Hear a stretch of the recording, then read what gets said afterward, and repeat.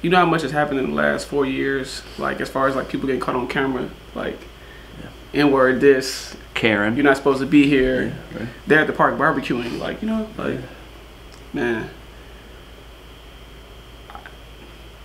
I usually ain't at a loss of words, but I'm at a loss of words though, because I understand exactly what he's saying though. There is a sort of like vindication feeling of knowing that there is a group of people in our country that can breathe now. Yeah. I don't know how that feels, but I know as a black man, I know how that feels though. Yeah. I finally can breathe now. It's a good day not to be a racist. Every day not a good day not to be a racist. I know. But you can only ask for so much. Right. You can only ask for so much, man. You get what you get, and you don't throw a fit. See? Well, you ain't getting Yeah.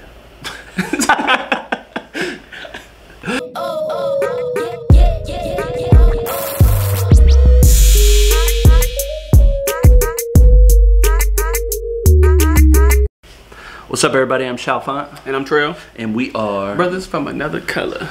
Woo! Before we begin, one thing we want to do is thank everybody. Thanks for subscribing, following us, engaging with us, dropping knowledge on us about BTS, watching our old videos. Yeah. You want to add anything? Yeah, I was gonna say, because we're the ones on video, but it's not about us. Not right? at all. I mean, we're not doing anything if nobody's watching. So we're watching, you're watching, we're listening. It sounds like you're listening, and I think as long as we stay true to ourselves, but we're responding to which we aim to do, recommendations you're giving and comments in the we try to respond to all the comments too, but it's getting heavy out there.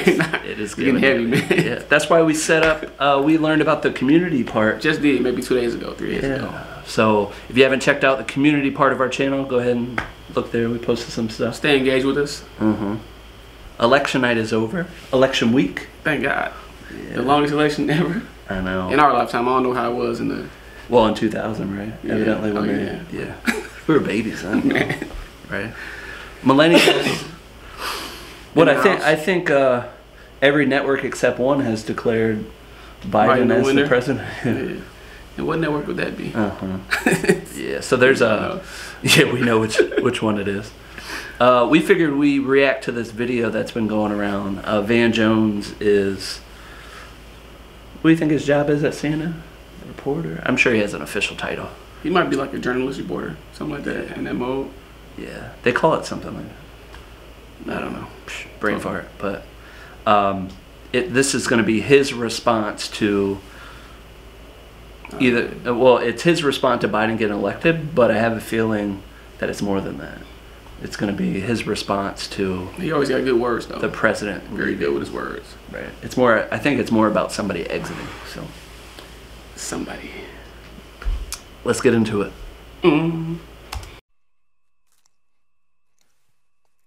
Well, it's easier to be a parent this morning. It's easier to be a dad. It's easier to tell your kids character matters. It matters. Telling the truth matters. Being a good person matters.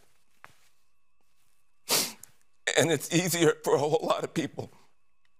If you're Muslim in this country, you don't have to worry if the president doesn't want you here. If you're an immigrant, you don't have to worry if the president's going to be happier to have babies snatched away or send dreamers back for no reason. This is vindication for a lot of people who have really suffered. You know, the I can't breathe. You know, that wasn't just George Floyd. That was a lot of people that felt that they couldn't breathe. Every day you're waking up and you're getting these tweets and you just don't know, and you're going to the store and people who have been afraid to show their racism are getting nastier and nastier to you, and you're worried about your kids and you're worried about your sister. And can she just go to Walmart and get back into her car without somebody saying something to her? And you spent so much of your life energy just trying to hold it together. And this is a big deal for us just to be able to get some peace and have a chance for a reset. And the character of the country matters. And being a good man matters. You know, I just want my sons to look at this. look at this.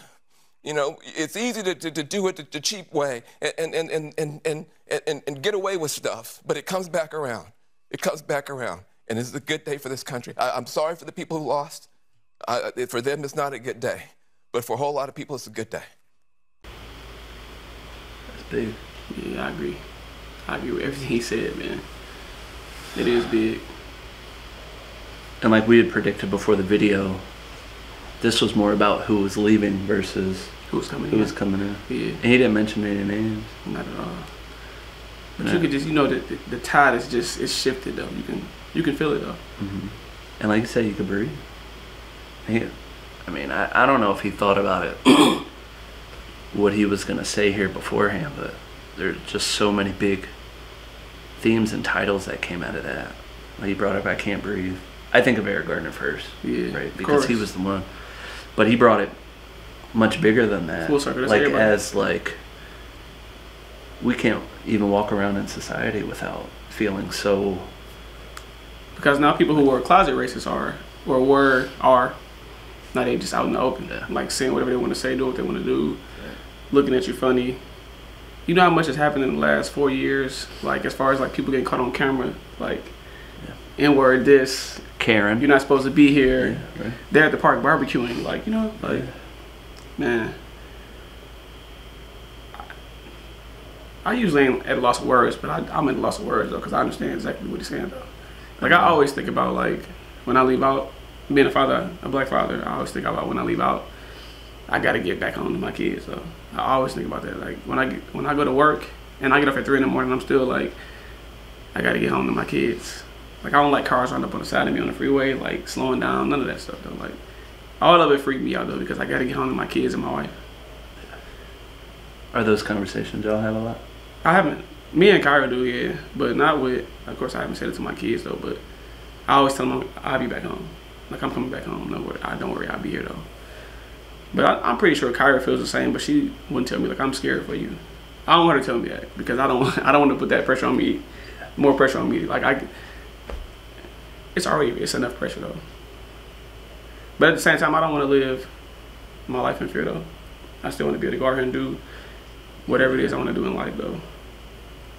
Yeah, and I think it's a different feeling for you than me, but there is a sort of like vindication feeling of knowing that there is a group of people in our country that can breathe now. Yeah.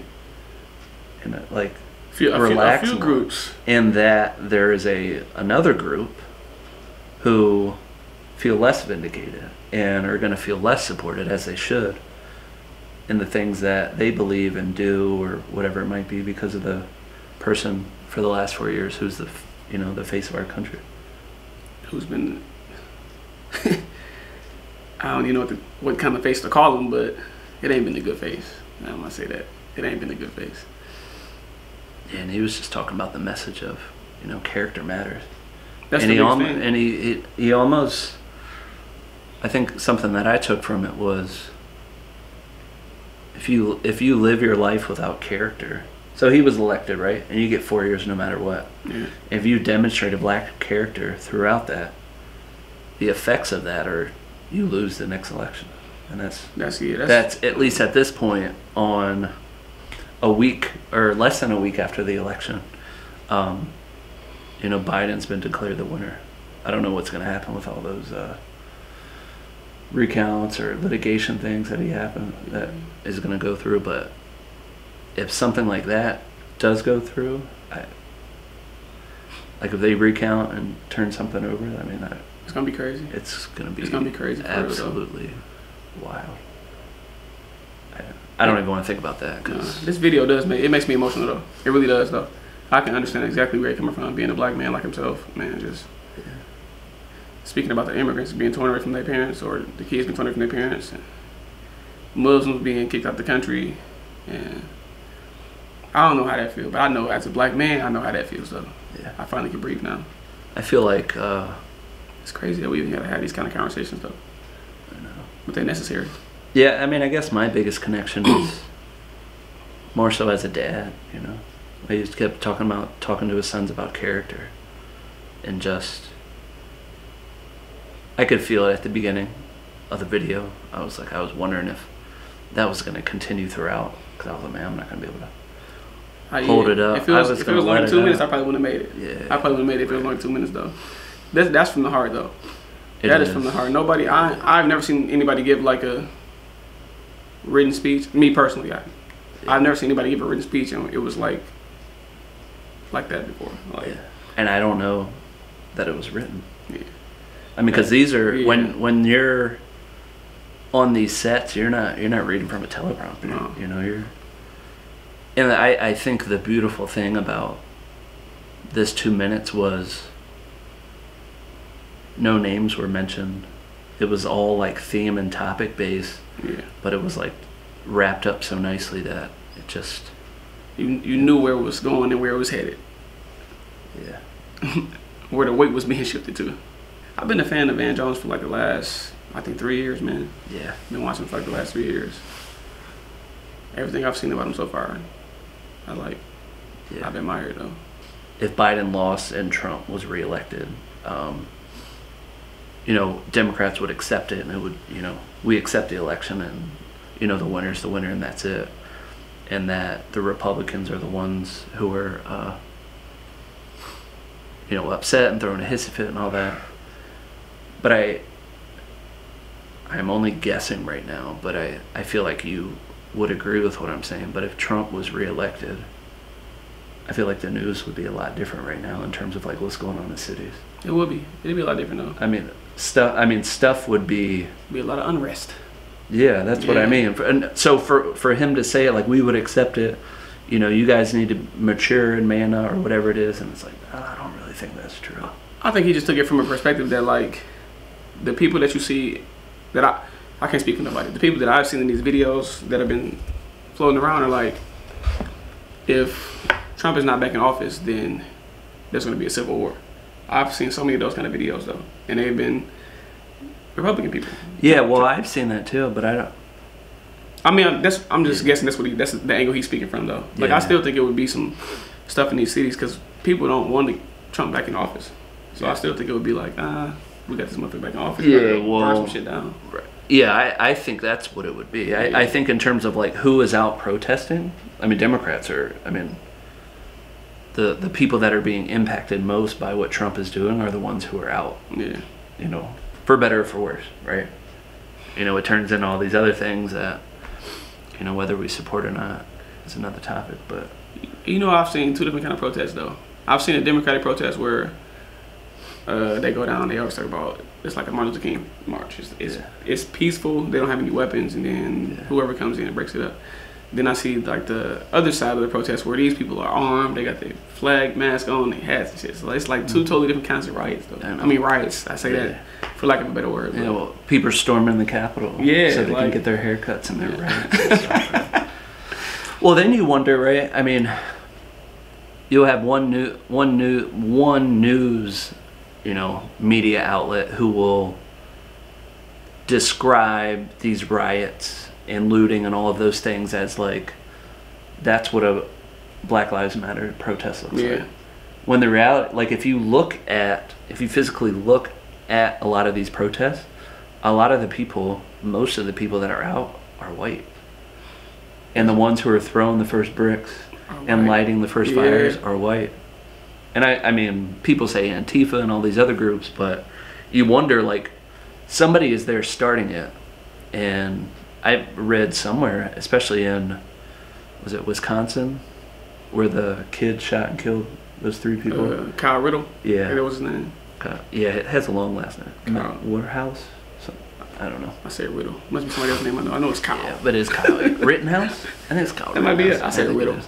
I forgot why did I bring that up? Just how they be out there. You talking about how they started? What I meant was they'll arrest people for protesting, and then they'll say in the last 48 hours, 100% of the people that we arrested were not from our city. So it's like people are coming in from these and other places, using that as a means to destroy the city. The tool to the face. Yeah. And you can already, I haven't seen a lot of the videos showing this, but I imagine you know, the old heads, you know, from those areas are just so upset. You know, knowing that these people are not from here, but they come to destroy our city or our township or whatever. Yeah. And even if you're from that city, you know, that's not what they want. You know, there's other ways. But, I don't know. To make change, you got to do what you got to do. You got to start somewhere, though. You got to start somewhere, though. Yeah. It's a good day not to be a racist. Every day not a good day not to be a racist. I know. But you can only ask for so much. Right. You can only ask for so much, man. I don't see what's... We look that different, man. We that different. Like, I got a little more sun than you, so you like, F him, you know? Like, I can get tan, though. Unlike my, everybody else in my house. I can throw some color down there. I don't know. Don't get me wrong. What do you think's going to be different? I honestly don't know, man. I mean, because, you know, like, you can't tell a closet racist to go back in the closet. It's like, yeah, it's over. Like, we're here. So, I mean, one good thing for young black women to see Kamala in the office, and now they can see that and be like, they can dream even bigger, though.